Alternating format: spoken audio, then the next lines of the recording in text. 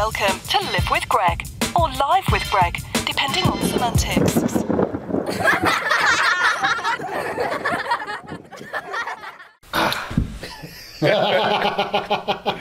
Yes, it's me. Dre! In California, no way! Yes, I finally made it. Yeah, finally, boy. Yeah, so Aaron lost his bet. Yes, he did. I'm here. We're still wanting more evidence. Lies can lie. I know, right? Yeah, I'm here. I got you seen the video of me when Anthony saw me yesterday. Oh, see? Yeah. That was fake news. Yeah, I'm here. Been here a good, going on 2 weeks now? Been home. Yeah. Feels good.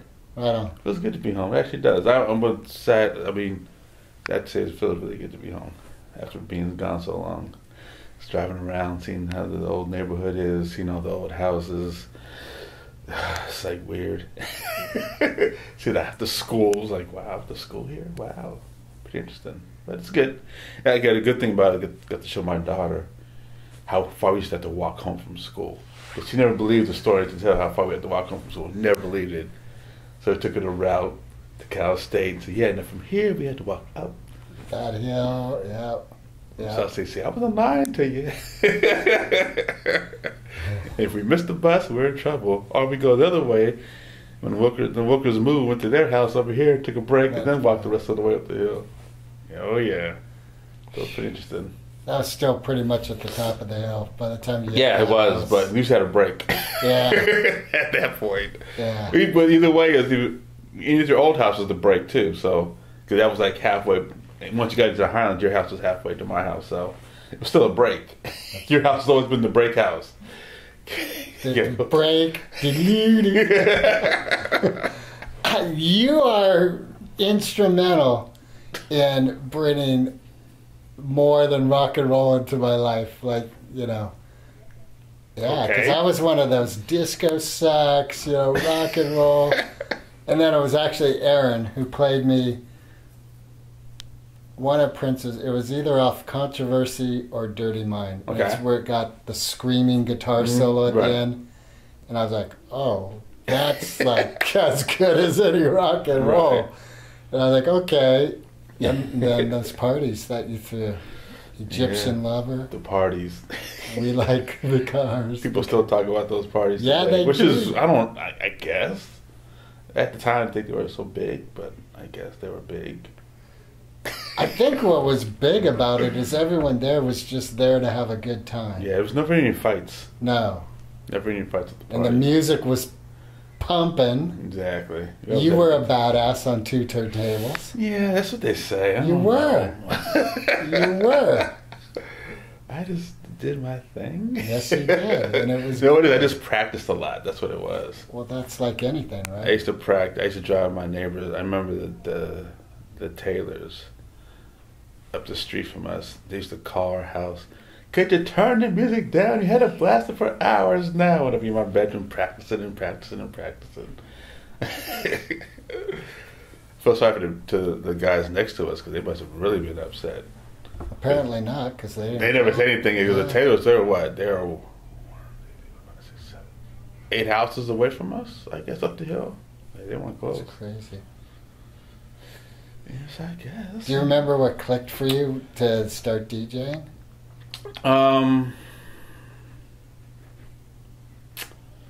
When I realized I sucked at being in the band. Like, Anthony could play organ beautifully. And I could play, and I could still play. I could play by ear, and I can fool around, but I'm not great at it. And I'm not a singer, so I'm not singing. So when I realized that I couldn't do that in music, that's how I went to Avenue. I went with DJing and being in the studio. I said, if I can't sing the music, I can make the music. That's how I figured in my head. So that's where the transition went over. So at the beginning, were you thinking of being an engineer and on the board? No. So that came about in high school. We had a substitute teacher, I believe. I can't think of the guy's name. And he's the reason why I actually left Hayward High. For real, he was like, what are you doing here? You don't even belong here. Okay. He was like, you don't belong here. You know, you should go be an engineer or something. You're into this music thing. You should go do that.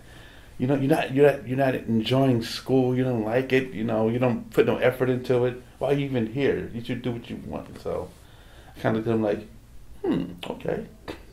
So did you have your mom's blessing with that move? No. No. No one's blessing. No. That came hard. Yeah, that was because you know me, I took it to the extreme. I was like, you know what? I don't have to be here, and then never went back to Hayward. What did you do? I worked. I got a job. I was working at fixing cable boxes. Actually making good money too.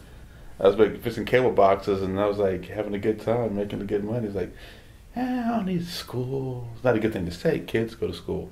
No, you don't have to go to school. This is proof, right here. And you know, I did that, and then I worked with my dad also. So then we're doing parties. So I always had money. So yeah, but what about like creating a career? Were you thinking, I'm going to create a career in music? Not then, but then I said after a while, I figured I wanted to go into music. I wanted to be an engineer. I figured that's what I wanted to do. And then I reached out to a school in LA, and they said, well, you get a high school diploma. I was like, oops. So I went back and took my GED. I graduated I graduated before everybody here at High did, actually. I've actually graduated out of high school before my class graduated. Wow. Because I took the test and passed the test, and I was done. So while they were still in school, I actually had a diploma.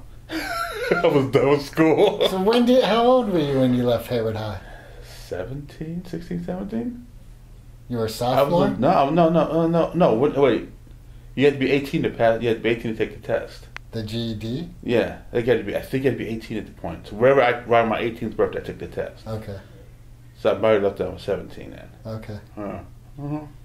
Well, so in a pretty concise period of time of leaving Hayward High and coming to the conclusion, I want to enter the music industry. It was all within that year period. Yeah. Okay. So that's solid. You weren't like I went from DJing to doing that and to yeah. All right. So the school accepts you. So I'm gonna go to LA. Moved to LA. Big move. And the funny thing about it, when I moved to LA, I haven't moved back. That's the last time I lived here. So that was 84, 85. That's the last time I lived in Hayward. Really? Really. Yeah, once I moved to LA, I never came back.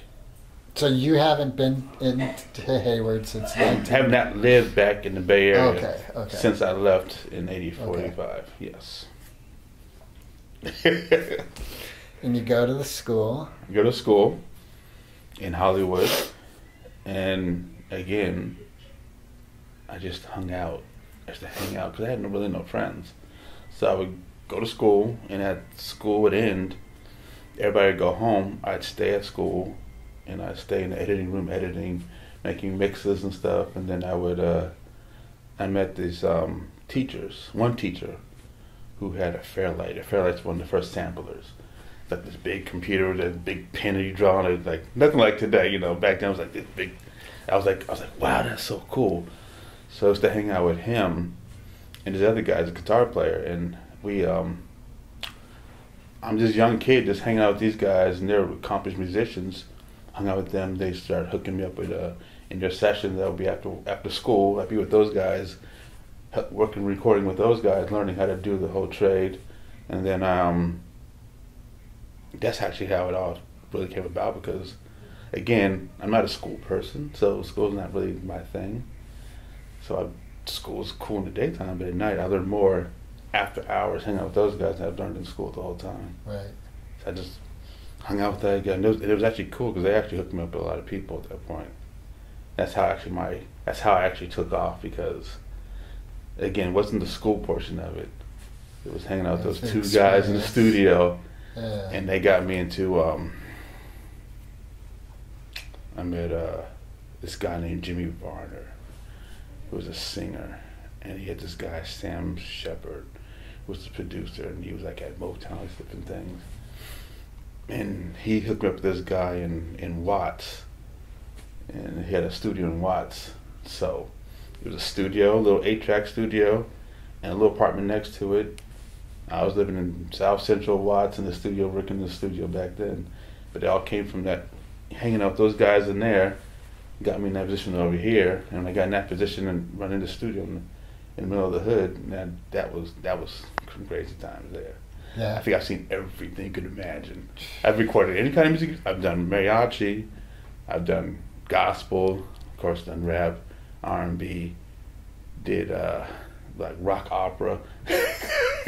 Rock opera. Oh, well, like a meatloaf? Yeah. Oh, yeah.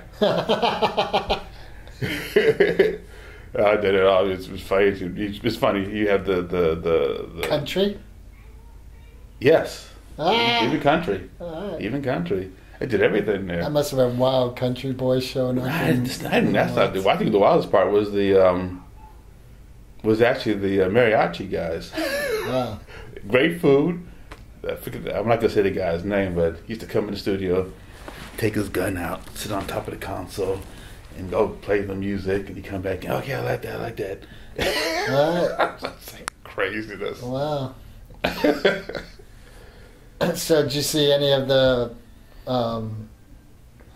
rappers in the studio that like helped set the early scene of hip hop? No, it's funny though. I actually, when we're DJing here, I had joined a record pool, and that's where I met like Dr. Dre and all of them, because they used to be at the record pool.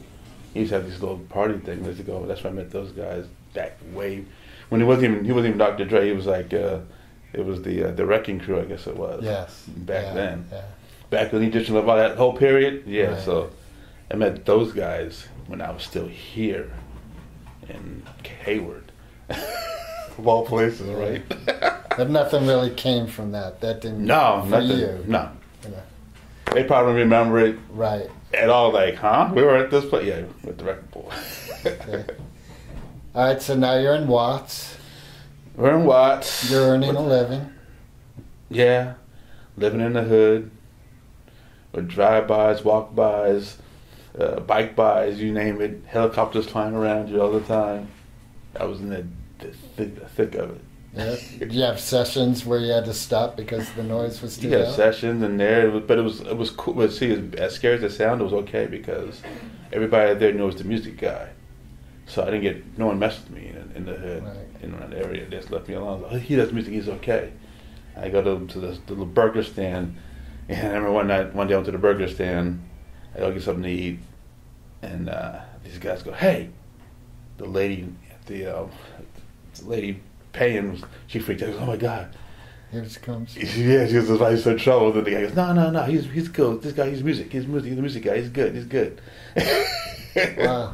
Did you ever have to worry about what you were wearing? No, because I was a music guy. They left me alone. So everyone just knew. Yeah, And everything. that's kind of, it's interesting that that's how tight that community is. Right.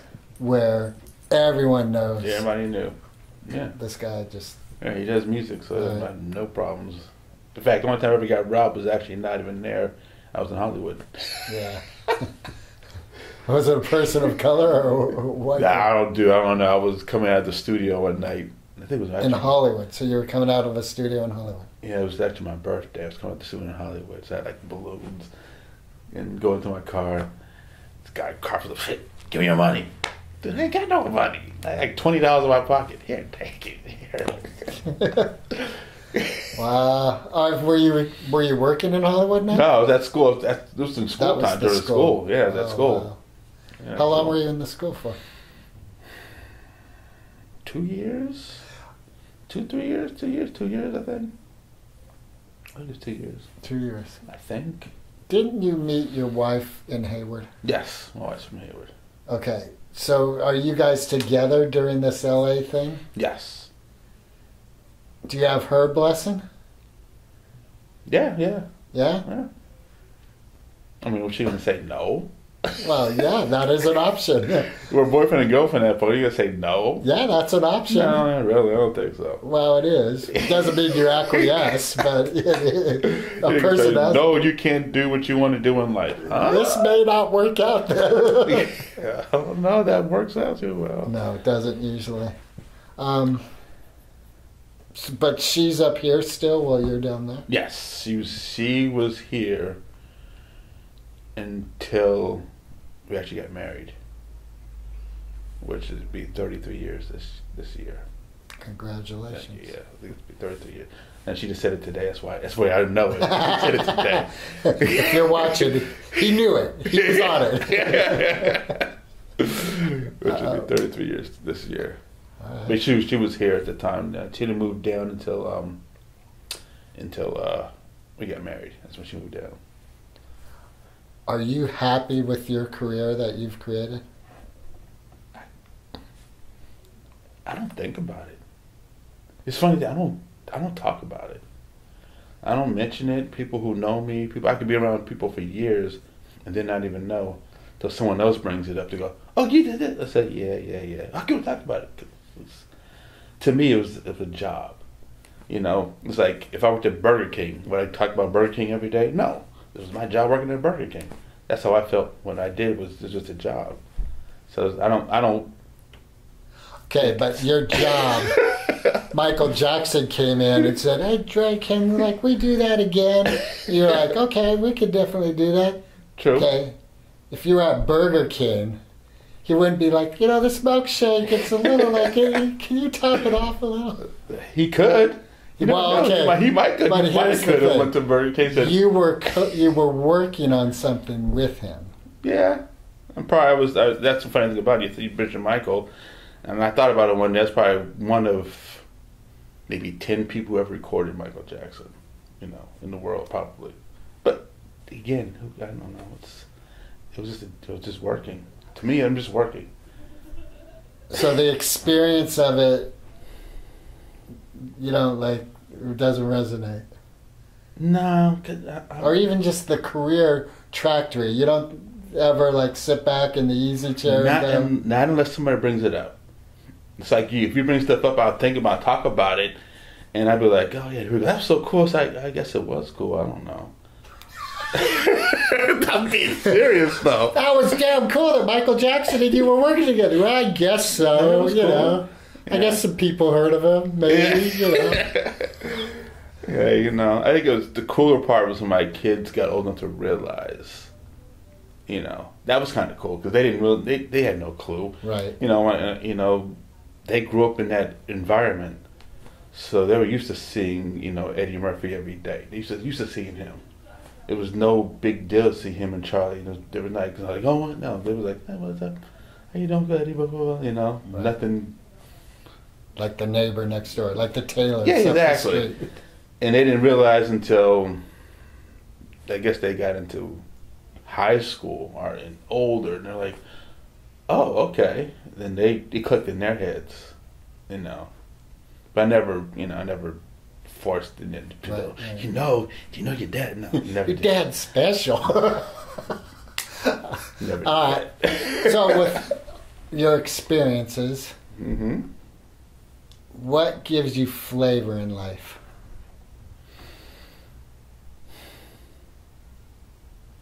What gives me flavor in life? Waking up. Really, that simple? I tell you. Everybody says, "Why do you have a smile on your face?" Because I woke up this morning. They're like, "Huh?" I said, "Dude, someone didn't wake up this morning." So that, if I'm breathing today, it's a good day. That's how I look at life. If I'm breathing, it's a good day. And no matter what goes on in life, I'm still breathing. It's good. Because whatever problems you have, they either rectify themselves or they'll just be there. But if I'm not breathing, guess what? I can't even deal with those problems ever again.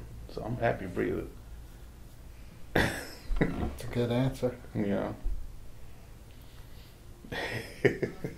Do you keep track of the things going on in the world, like this thing in Ukraine? Yep. Or you do keep, I keep track on it. Yeah, I watch it. I'm not religious. I watch it 24 hours a day, but I keep my breast. So how do you keep that good vibe with that sort of in consciousness? Well, I think you have to look at it as in how blessed we are that we're not going through that ourselves. And I think that people lose track of that. People with the elections and all this thing going, well, this and that. It's like people forget. They're like, you don't understand. If you're not in this country, you go outside of this country, you don't have those liberties, those freedoms. You could be like those great games that the girl basketball player is stuck in Russia right now. You're in Russia, no one knows where you're at. If that happened here, at least people can contact you and figure out what's going on with you. We have a lot of people complain about things like, you don't understand it. Go outside of America. Go outside of your little 5 square mile radius. Get out in the world and see the world for what it is. You realize how blessed you are to be in America, to do the things you can do. No matter how screwed up America can be at times, you still are blessed. Because it's going to be a lot worse. A lot worse. Have you gone out of the country? And I've been to several countries, yes. Yeah. Did work bring you around? Work, yeah. Work brought me. I was talking to a friend today, I've been to London several times, been to Switzerland, of course Mexico, everybody goes to Mexico. Been to the islands, Canada. And so when you're traveling, you saw like the United States is blessed for. And I've been across the United States in different, when I did a tour, I was on tour toward New Kids on the Block, and we toured the eastern seaboard of the country. So you got to see the different From cities. Florida all the way. Yep, from New York down to Florida, everything in between there. You see, I always tell everybody, I hated being on tour, but I tell people, you realize that every place has a mall, every place has a movie theater, every place has a hotel. End of the day, they're all the same place. You go and you could be in North Carolina. Guess where I'm at the mall. Oh, just like the same mall I had in South Carolina. Same mall I saw in New York City. Yeah. Same movie theater I saw there. Same thing. People were a little bit different. Same stuff. Macy's is Macy's. Macy's is Macy's, yeah. It's the same thing.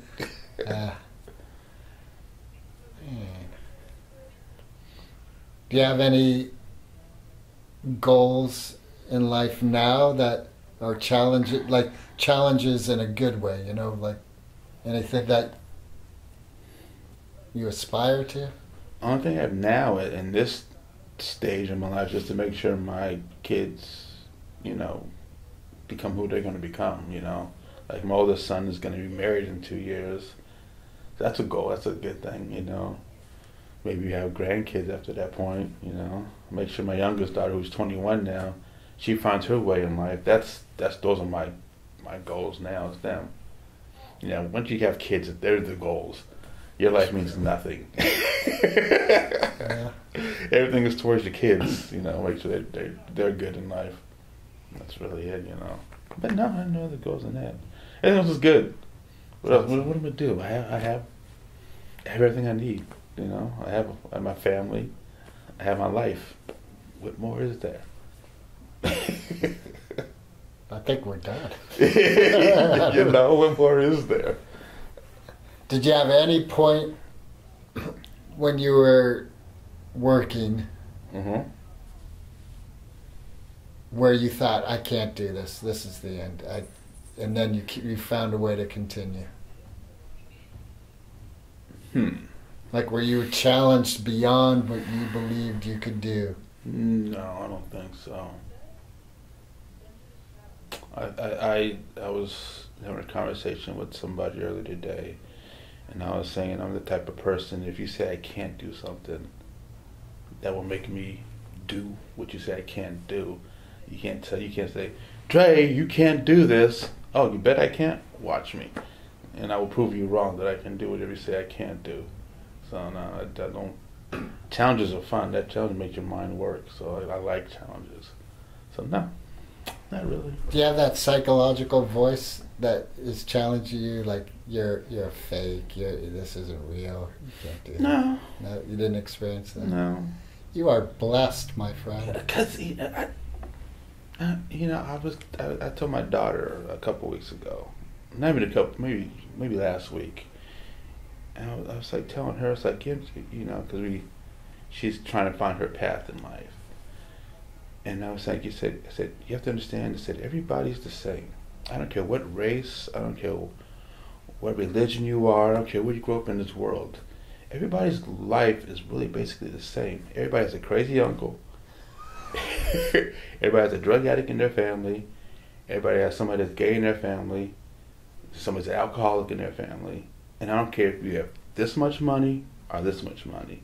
You all have those same aspects in your life. So you may think that your life is worse than somebody else's, but you know what? Not really. Life is life. And money doesn't make you any happier. It may make some things easier, but it doesn't make you happier. And that's one thing I have realized, that being what I've gone through in my life. That was funny. Toast.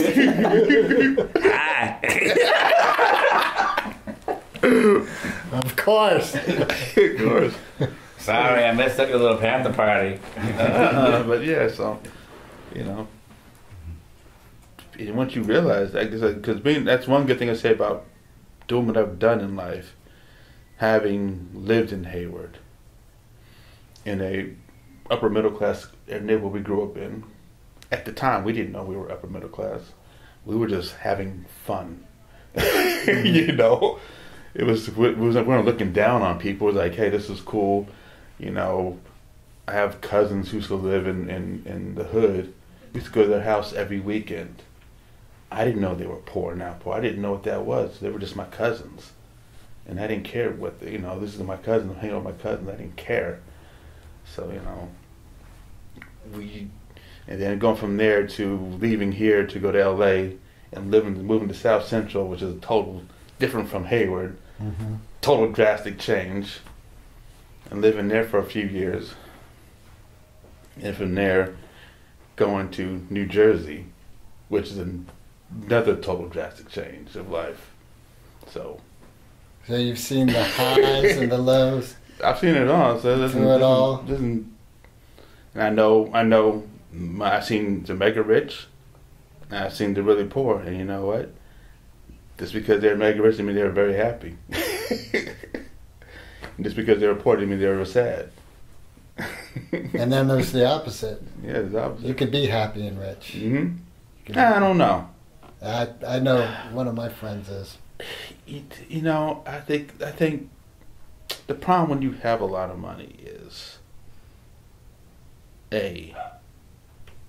people will treat you a little different in a sense where they, where you may go out with a friend. Oh, he got it. He got lunch. He got dinner today. Oh, he got it. Or your family, and you may not even see it, but the internal struggle with the family itself, where your brothers or sisters, whoever, because that's my brother. He got all this money. He should do that for me. This.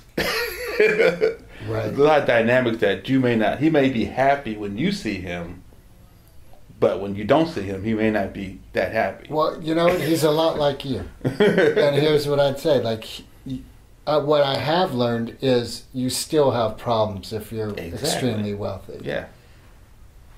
And he's a happy man. Right. And part of it's the same, like that kind of like, I'm glad I woke up. Yeah. At the end of the day, it's all you can be happy about. Yeah. Why'd I woke up? And we could leave it at that. All right, no problem. Well, it's just not. Now I'm going to my story. This isn't about my story. This is about your story. I don't have a story. Yeah, you do. I need a tape. There's no story here. Yeah, I was born In Hayward? No, I was born in Berkeley, I actually. was born on the river.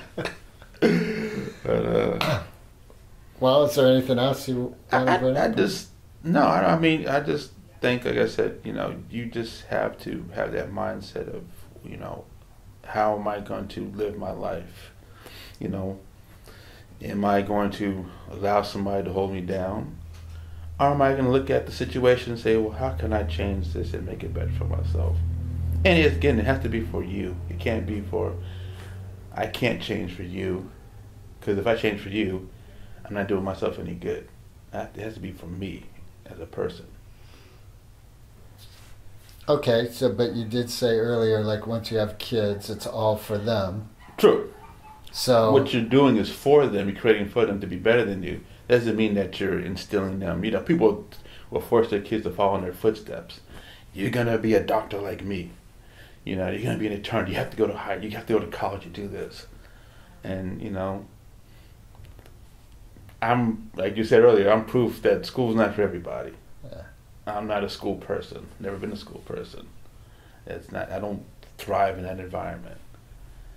Some people can thrive in that environment. I'm just not one of those people like that. Does that make me any less successful or smart as the other person? No, not really. But in some people's eyes, it does.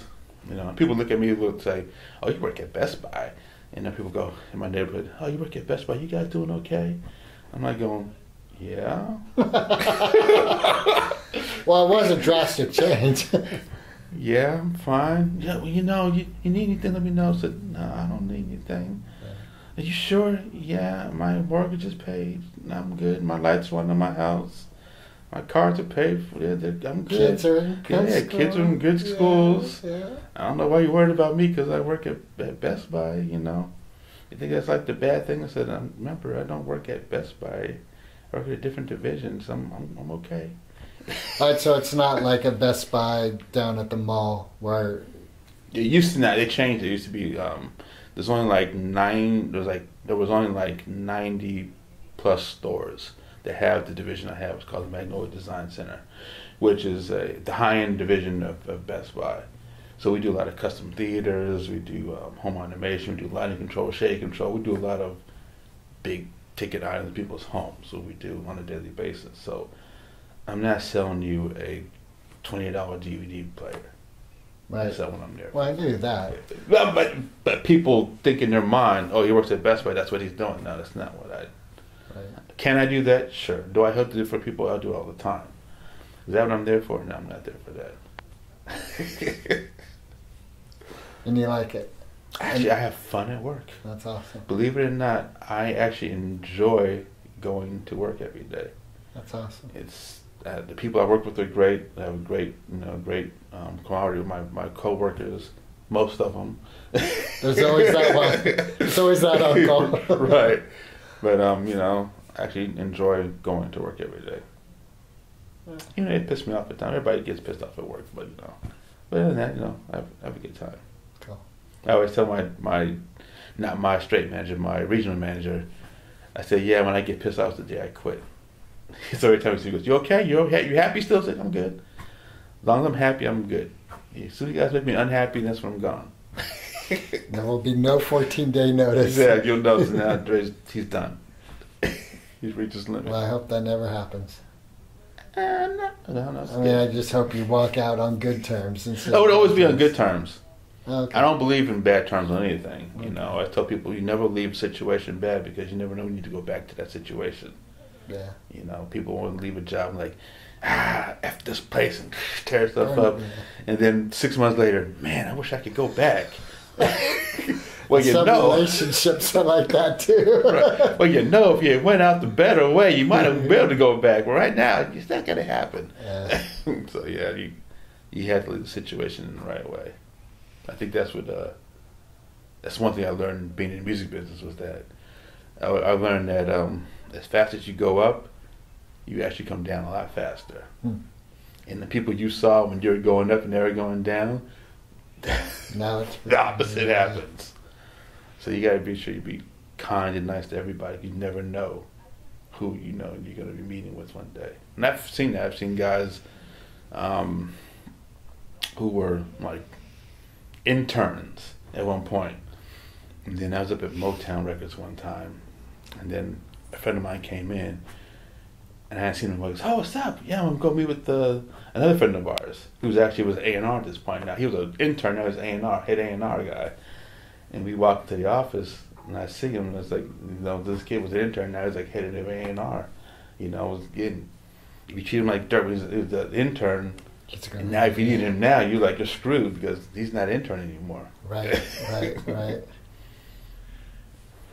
You got to treat everybody with respect.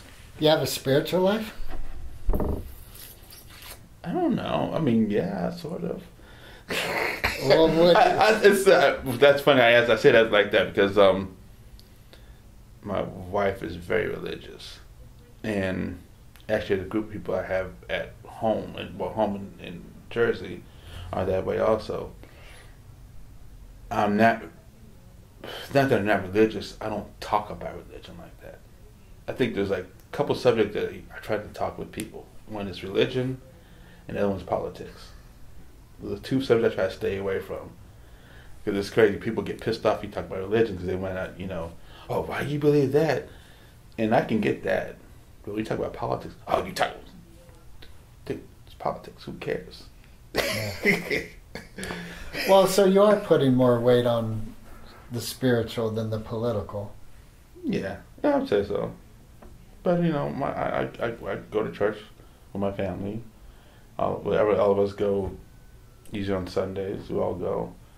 It used to be Saturday nights, but now Sundays. You know, if I'm not tired, we'll go to church. Or if they didn't go Sunday night or Saturday night, then I will go with them on Sunday to church.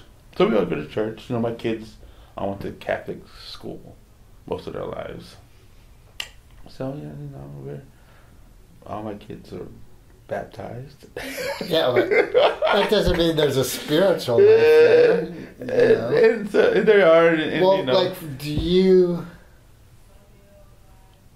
for you personally, and you may, and this could be one of those questions where you say, you know, that's just not going to be answered.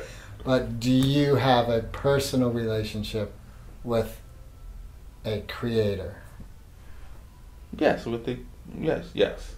Or a higher power, yes. God? Yeah, absolutely. You think that's part of why you have your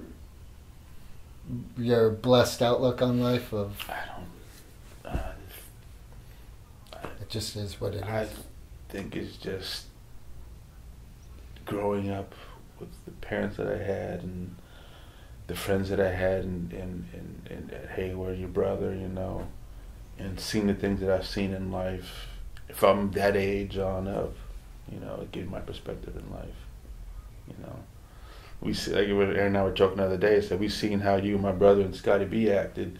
That's what we never liked you guys. We saw that side of it. You were like, yeah, that's not for us. You know? Yes. And that's how life is. You learn from experience. So you have experience in your life that gives you a personal relationship with God. Exactly. Where you're like, yeah, that's real. Yeah, absolutely. Is there anything else you want to? You go, man. I can't think of anything else. I think we're done. You gotta have more questions than that. Is it true that Eddie Murphy likes Cocoa Puffs? That's funny. Cocoa Puffs. With half and half milk. I'm trying to think now. Honestly. I actually don't answer that question. To be honest with you, I don't know the answer to that question. All right. That's a good one. I'm trying to think. I should call Bob. Yeah. Chef Bob used to be one of Eddie's chefs. I'll ask him. He'll know the answer to that question. All right, there you go. Call him up. Bob, phone a friend. Is Eddie like Cocoa Puffs? Nobody like Captain Crunch. Yeah, the berries are plain. Exactly. What did he eat? Blueberries. But I don't know. That's a good question. All right. I think we're good. You think? Yes, sir. All right. You sure? I'm sure. You might be another 30 years before you get me again. That'd be okay. I'll travel to New Jersey now for the next one.